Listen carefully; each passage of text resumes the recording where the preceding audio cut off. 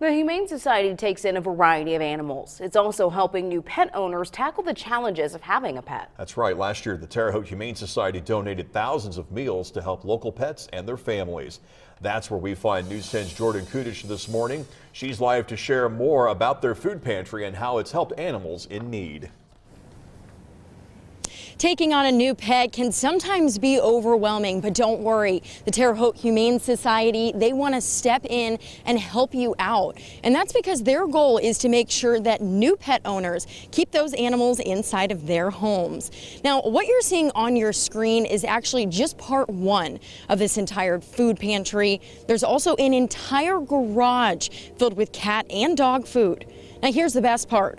All this food was donated by the community to the society to give back to pet owners. From wet food to dry food, they're all stocked up. So far, they have helped 2,000 dogs and 1,000 cats. Those numbers are huge for this area. I spoke with Sarah Valentine. She's the manager here, and she says that the goal is to keep these animals in a very loving home. I mean, it's a lot that we've helped feed, but it also means that they get to stay in their homes. And that's what we want. We want them to stay in their homes. We don't want them to have to come here.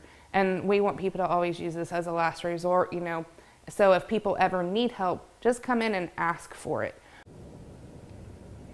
The pantry is open as long as this shelter is open. However, you're limited to picking up food to once a month. Reporting live right here in Terre Haute, Jordan Kudish, News 10.